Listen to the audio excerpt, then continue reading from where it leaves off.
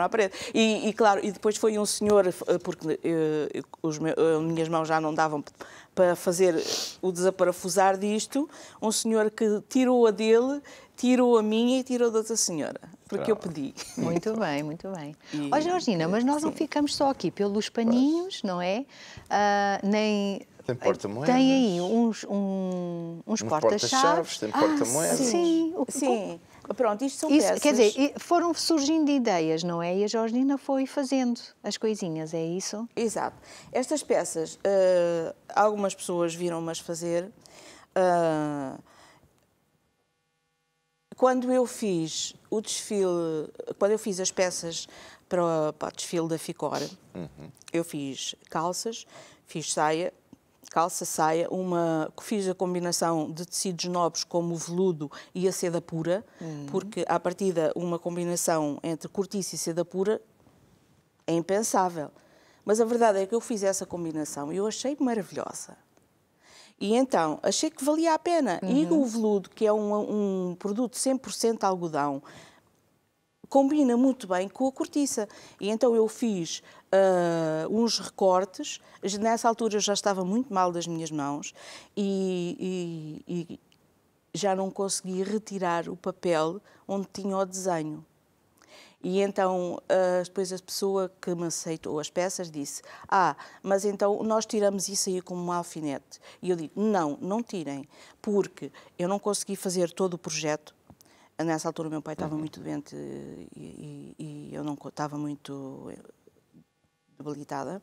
Não consegui fazer todo o projeto, só fiz 2 combinados das peças todas que tinha enviado. E eu disse: não, então não tirem essa parte, para as pessoas compreenderem a dificuldade que eu tive em conseguir terminar aquilo que terminei.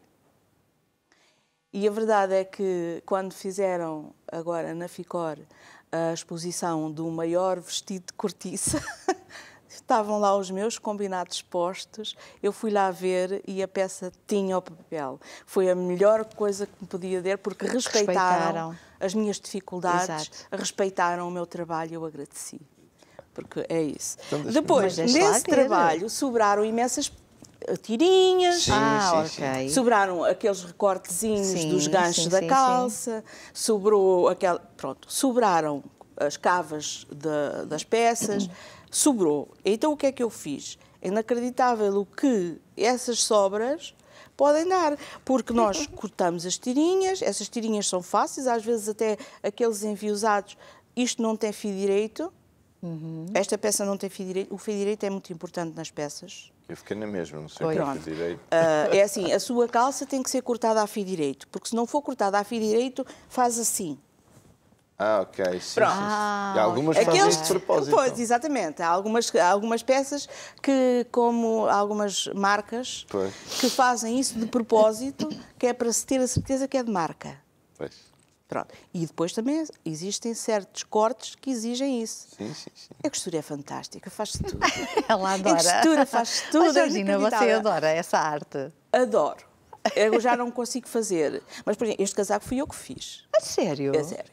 Este casaco fui eu que fiz. E eu adoro fazer casacos. É a coisa que mais me satisfaz fazer, é um casaco. A última peça que eu fiz, decidi que o casaco era fantástico e se fosse mais comprido atrás também ainda era melhor. Ainda me deu um certo trabalho a fazer. E depois a minha mãe chega lá e diz assim: eu não gosto disso. E eu acredito, ela não gosta mesmo. Não faz mal. Ela é sincera, ela não gosta mesmo.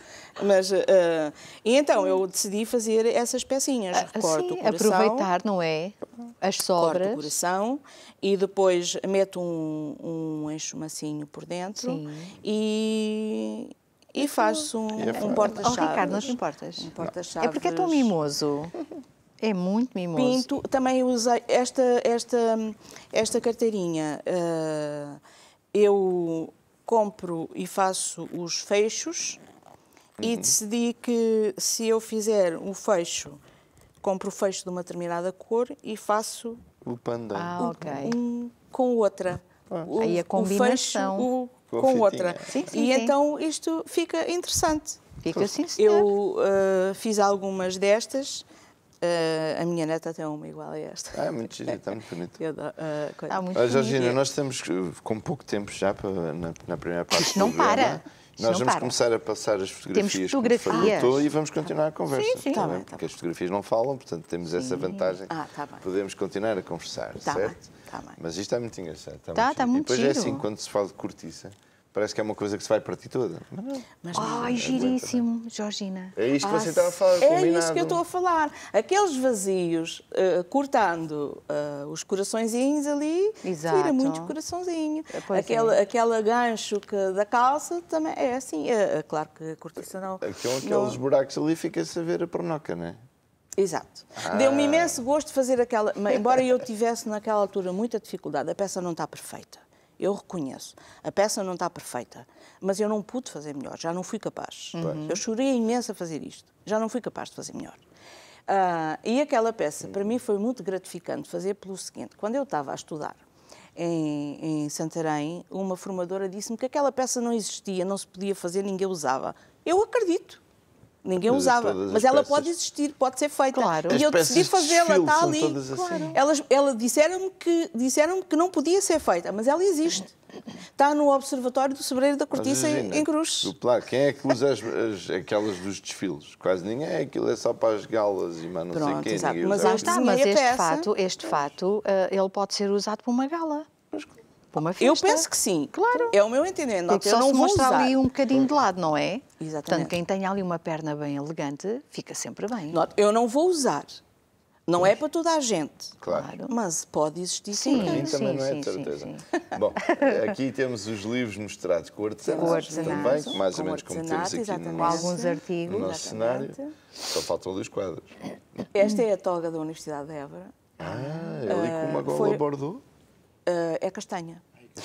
Aquela peça tem um cordão de seda cozido a 3 cabos, um cordão de seda a 3 cabos cozido, tudo à volta, que são as peças, dependendo da altura da pessoa, a peça toda, o conjunto, leva entre 11 a 14 metros de cordão cozido, à mão.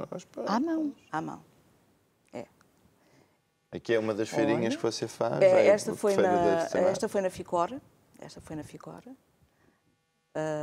Eu vou-lhe passando as suas peças. Isto é uma saia, Georgina? Isto é uma saia. E essa saia é combinada com... Eu chamo-lhe um corta-vento. Assim. Sim. Eu chamo-lhe um corta-vento. Foi uma espécie de um colete que eu... É este. Este é aquele lá, está os papelinhos. Aquilo é recortado? Exato. Ai, aquilo está giríssimo, Aquilo Georgina. é recortado. Foi eu que fiz o desenho, depois de fazer o desenho cozi, foi apenas para mostrar o que pode ser feito. Se eu tivesse feito em vermelho, mas eu não tinha vermelho, eu preferia ter feito com um veludo vermelho ou com uma seda vermelha. Okay. Mas eu não tinha, então usei isto. Isto é cortiça, não é? Isto é cortiça. Isto é cortiça. Mas está giríssimo. E o preto que lá está é um 100% veludo. Eu pensava que era buraco. Eu também. Depois vi-se as costas. Exatamente. Não, é que... Não. Okay, a peça foi como idealizada... O modelo é preto também. Exato. O manequim é preto. Isso é que eu pergunto se estava recortado. Não, é assim, a peça foi idealizada, por exemplo, para quem tenha que sair de casa e vestir um impermeável, ou porque até está assim um tempo mais ou menos agradável, mas tem que se proteger do vento. A peça foi idealizada para isso, exatamente. Okay. E trabalhei as costas com um veludo 100%. Mas aquela fato ali para uma festa, aquilo está giríssimo, está diferente. Mas original é diferente. E digo-lhe, se você não tivesse posto o veludo, também ficava giro. Também ficava giro, mas aí podia ter outro tipo de recorte. Também ficava giro. Com renda? Por exemplo, com renda. Também já fiz a associação de renda. Aliás, a outra peça tem renda valenciana. Muito bem. Aqui temos mais uns porta-chaves, os porta-chaves, o saquinho do pão. Sim, também, o saquinho de pão. E a combinação com renda. Que aquilo é renda de guiopur, que eu fiz alguns porta-chaves com renda de guiopur. Muito bem. E pérolazinhas aplicadas, porque acho que... Você é muito mimosa. Não sei. Gosto muito das coisinhas assim muito bonitas, mimosas. Gosto de... Agora aqui entramos na área dos quadros, das telas. Este é o meu espaço de trabalho, é uma mesa de vidro. Óleo? Não, é acrílico. É acrílico? É acrílico. Não, eu não tenho, não percebo nada de tintas, não percebo nada de pincéis. Mas pinta e faz trabalhos lindíssimos. Tive umas dicas agora quando foi em dezembro para comprar certos pincéis. Esta peça deu-me um prazer enorme fazer. O meu filho trabalhava por turnos e estava a dormir e eu comecei a fazer a peça e de repente ele chega-me assim, mas mãe, tu não me deixas dormir. E eu disse, como? Então eu estava de tal maneira entusiasmada, aquela parte da árvore, eu fiz assim. Pois. Ok. Eu fiz os nuances todos. E não deixava... Assim, a árvore, os troncos. Pronto. E aquilo fez barulho. Claro, e daí não deixar o filhote Ele dormir. ficou chateado. Como é que é possível pintar e não me deixares dormir a pintar?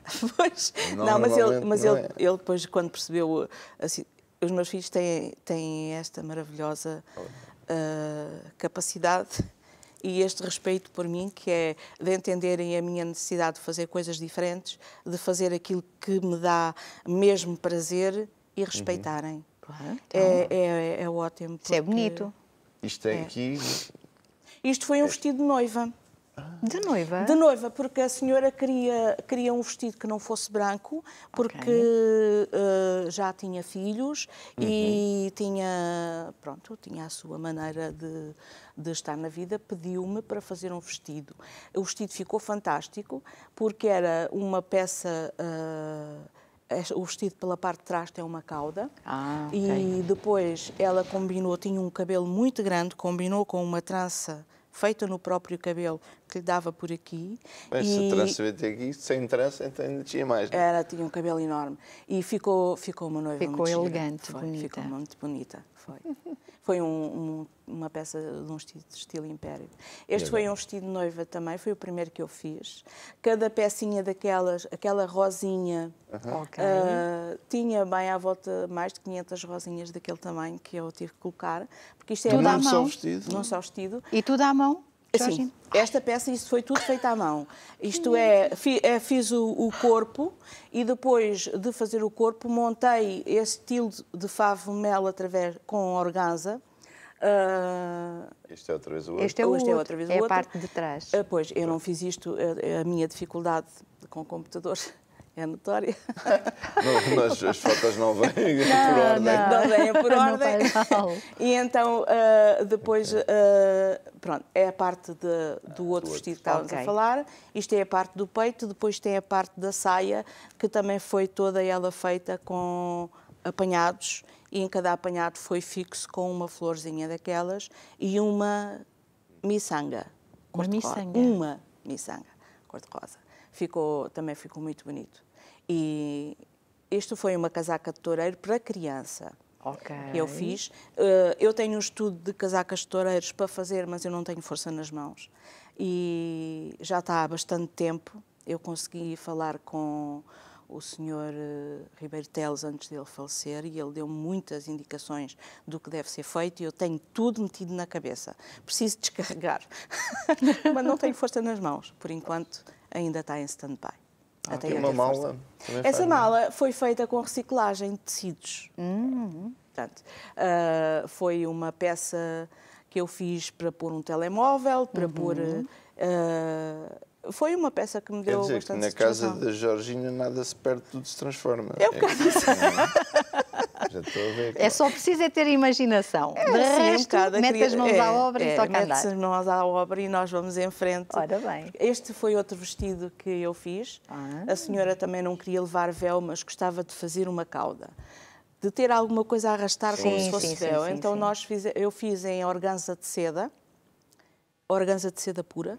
Fiz, este é outro vestido, uma laçada na parte das costas e a senhora teve o vestido que ela queria e muito bem. Ficou fantástico. Este lá está os tais apanhados do vestido. Sim. Com a flor. Exato, com a flor e foi isso. Agora, isto foi na Penha de França. Quase percebi couve-flor. Com a flor. Com a flor. Eu percebi couve-flor. A couve-flor também se pode cozinhar.